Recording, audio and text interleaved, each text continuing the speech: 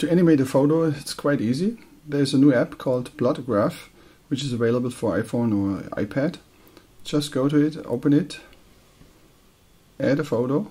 On the top line you see the photos, and in the bottom line you have some functions like opening when you go to the plus sign, or a photo from a camera roll. Add it.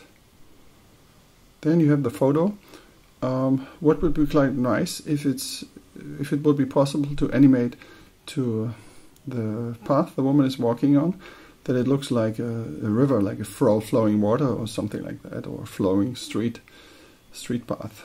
In order to achieve that, first you have to describe the area where you want to have the animation. This is to be done with the anchor point. Just go to anchor, and then you can just use the finger and put tiny drops. You can also enlarge the photo, put tiny dots along the path to be animated.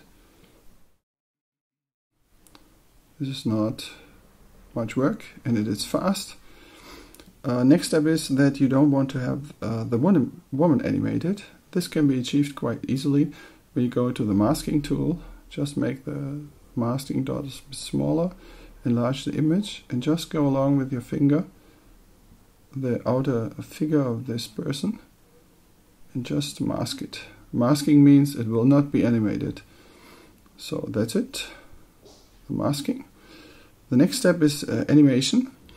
You just mark the area where you want to have the animation. Go to the further left button in the footer and go to animate, and then make it a little bit larger so you have more space to set your arrows, and then you will set with your finger small little arrows. You will begin and end, and that will give the direction. You can get set small arrows, that means slow animation, or you can set longer arrows, which would mean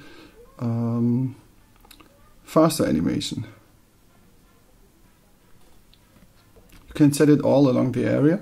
It's not necessarily that they all go to the same direction, depending on what you want to do, but here it's like the flow shall go from the left to the right corner of this path. You can control it while pushing the button run in the footer, and you see a quite nice example already. You can stop it. If you think it's too fast or too slow, you can go to the speed icon, and then you can set the speed. You can make it slower or faster. You see, if it's going faster, you will see a loop.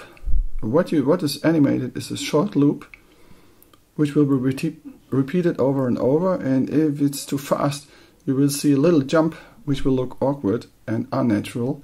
So I advise you not to speed it too fast, and you can experiment with longer arrows or the speed function. That's it for this kind of animation.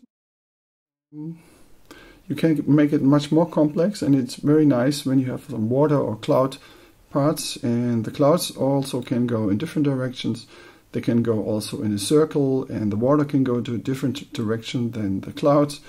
You just mark the area using the anchor buttons. That's it so far. Thank you very much. My name is Michael Jung.